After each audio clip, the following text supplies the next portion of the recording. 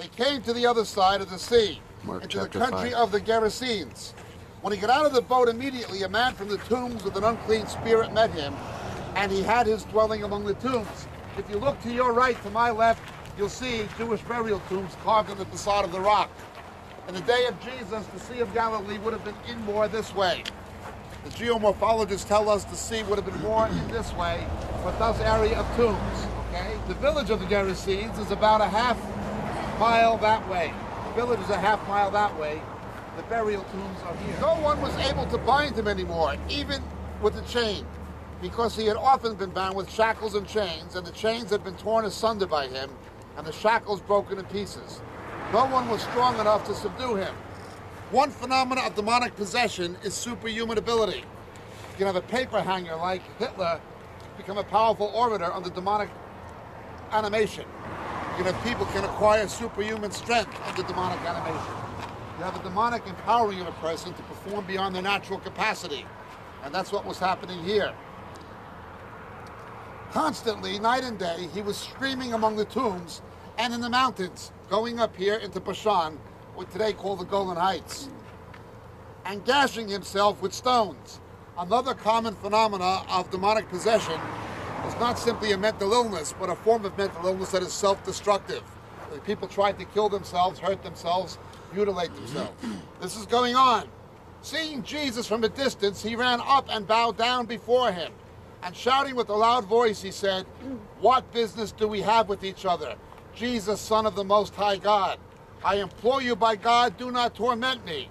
For he had come saying to him, "Come out of the man, you unclean spirit."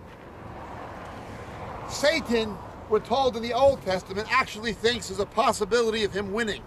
The king of Assyria thinketh in his mind it is not so.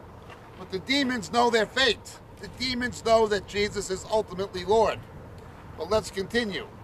And he was asking him, "What is your name?"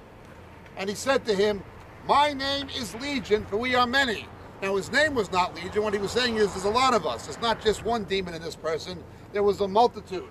And he said to him, "My name is Legion."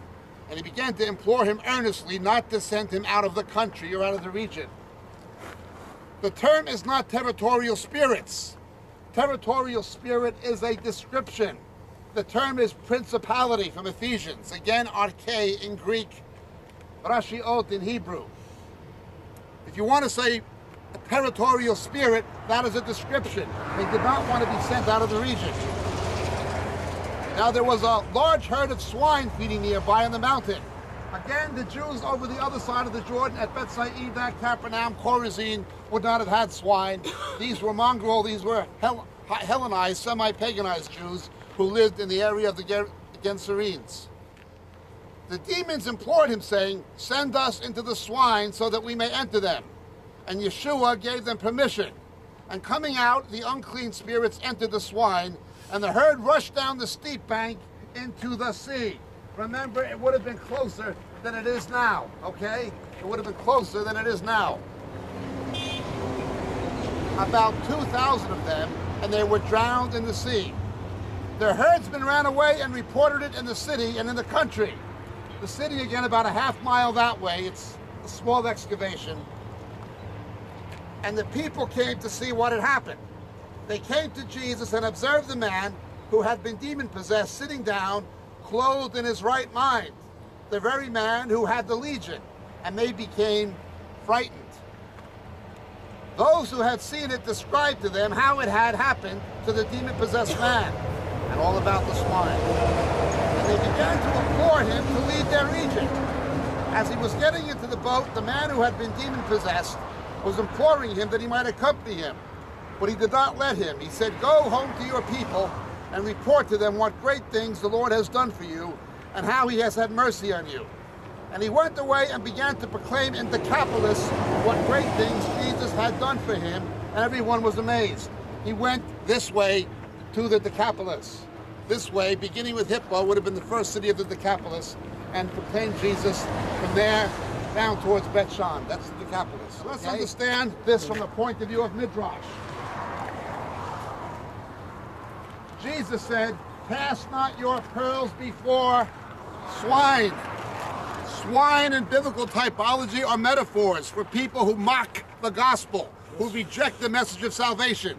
We do not waste our time with pigs, people who mock the word of God, who ridicule the way of salvation. Jesus calls them swine. Cast not your pearl before swine. That's correct. Where does swine go? Into the lake of fire. Those who reject the gospel, those who mock the way of salvation, will go to the same place as the demons. What does Jesus say? Go ye to the place prepared for Satan and his angels. Hell was not made for people. Hell was made for devils and for Satan. It was not made for people. But people who do not repent and accept Jesus will go to that lake. It was a place prepared for Satan and his angels. No human being should have to go to hell. Calvinism is completely false. Jesus can save anybody. It's one thing to save anybody. Yes. But those who mock and reject the gospel will go to the place prepared for Satan and his angels. Hallelujah. They will go into the lake together.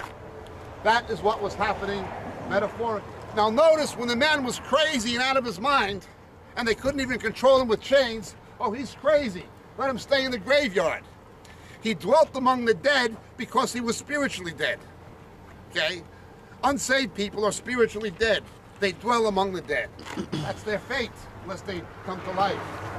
When somebody comes to faith in Jesus, Paul says, the power of sound mind. The power of sound mind. Once that happens, once he gets the power of sound mind, now they really don't want him around.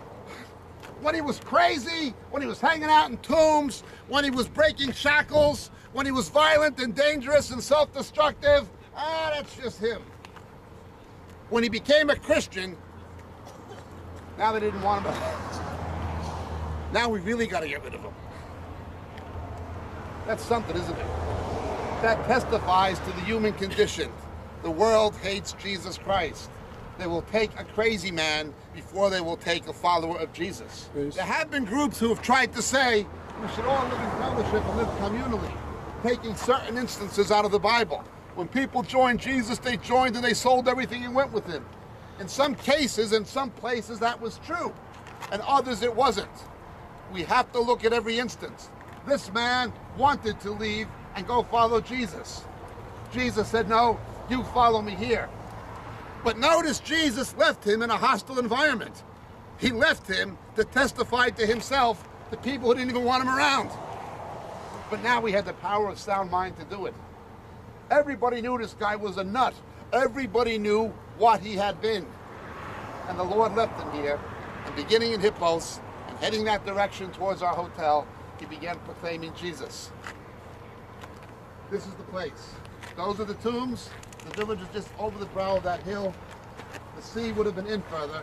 You can see exactly where it would have been. Don't ask me why the only thing here is a military marker commemorating an Israeli battle. I don't know why people don't come here. This is one of the clearest places to see where something happened, where Jesus did something. And nobody seems interested. But I'm very interested, and I hope you have found it interesting. Amen.